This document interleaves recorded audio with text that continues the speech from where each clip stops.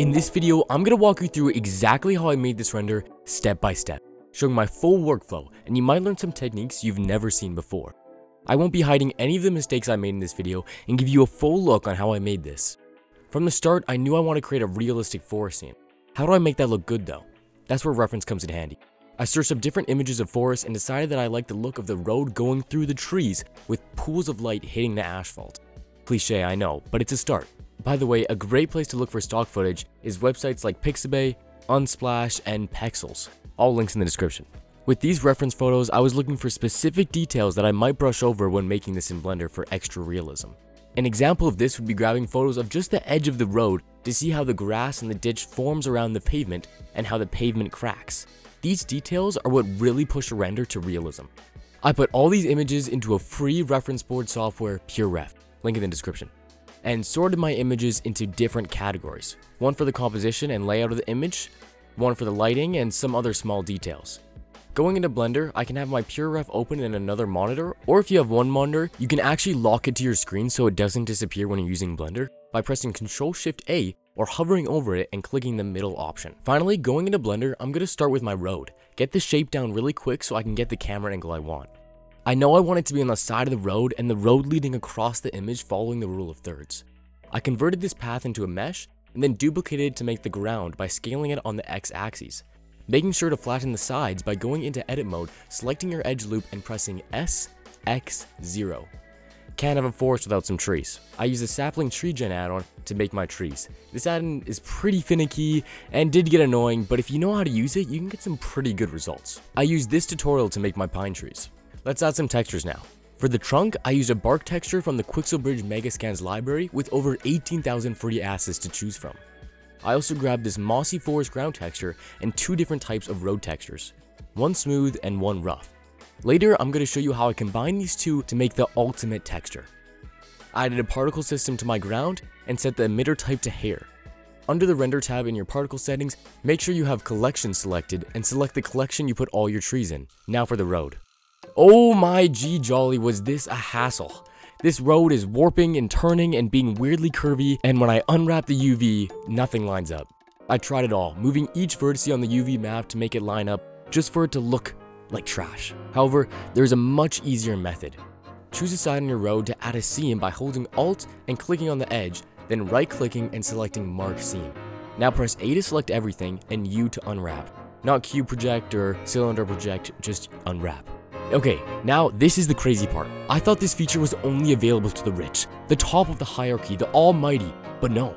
We can do it for free. What we're going to do is turn this windy, warping, weird UV into a beautiful, straight rectangle. Go to the middle of your UV island and find a face that looks mostly square. Now select the left edge of your face and press S, X, 0. If it flattens the edge, then do S, Y, 0. Do this for each side to make it a perfect rectangle. Then select everything and type the command follow active quads. Comment down below if you didn't know this before, or if you did, then thank you for pushing through. I got so excited when I found this out. Let's create that epic road texture I was talking about earlier. We're going to bring in both textures into our shader, either by pressing Ctrl-Shift-T on our principled BSDF and navigating to where we saved our texture. This only works if you have the Node Wrangler add-on enabled, by the way, or by using the built-in add-on in Quixelbridge to export directly to Blender. P.S. If you have the issue of Quixelbridge not being able to export into Blender's newer versions, it's because Quixelbridge doesn't support Blender versions past 3.7. There is a fix to this though. Click on this link in the description and the first comment has a solution. Back to the shader. Once you have both textures set up, then we're going to make both of these textures into a group by selecting it and then pressing Ctrl-G. Then name this group Smooth and the other one Rough. Now with our super organized setup, we're going to run these both into a mixed shader with a noise texture controlling the factor. To see what our noise texture is doing, put it through a color ramp and hold Ctrl-Shift when clicking on it. The black areas will be the top texture and the white areas will be the bottom. In other words, the more I slide the black to the right, the more rough my road gets. And there we have it. Epic stuff. This next step made Blender crash so many times. I'm going to add some more plants to the scene with another particle system. Every time I add a new particle system, I make sure the last one is in a collection that's hidden in the viewport. To do this, go to your outliner on the right and click the filter that looks like a TV. Now you can disable it on your tree collection. For the grass and the bushes, I used this free G-Scatter add-on by Grasswald. Blender's viewport got super slow when using the built-in scattering tool though, so I just brought in the assets manually and used a particle system to spread it around, making sure it's only covering the parts the camera sees. No need to put grass behind the camera if it's never going to be seen. And for that surreal fog you saw in the final render, I used a cube that went over the ground of my whole scene and used a principal volume shader with a gradient texture to create this effect. Ducky3D has a great tutorial on this effect. Okay, I got a super cool winding road that travels into the sky and looks like it's from the movie Inception, but I'm still missing something. What's the story of this render? Why is the road warping? Easiest way to add a story is through a character. What's a road without a vehicle driving on it? Found this amazing 3D model on Sketchfab for free and made it drive down the road for a little animation. Why is this RV driving away though? That's where the alien spider came in. Another free animated model on Sketchfab. Got lucky with this one. Now we have a huge monster seemingly chasing down this RV, and maybe this huge spider is the cause of the warping road.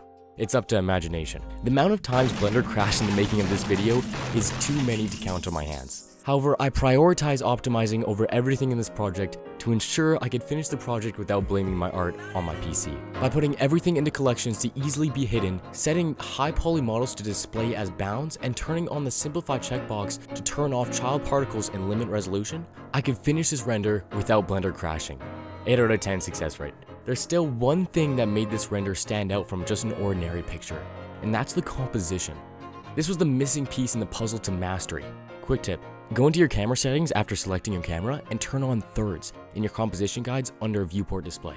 This next part is what drained all the energy out of me. And unfortunately, without this step, achieving the render you truly want comes close to impossible. What felt like a majority of time spent on this project was tweaking the lighting, waiting for a render, changing it again, and repeating this process until I realized it's past my bedtime. Just changing the HDR in your scene can change the entire mood of your image. I learned so many valuable skills while making this project, and I hope you did too. But it's all useless if every time you try to render, Blender crashes. Click here to see how I optimized render times up to 60 times the speed.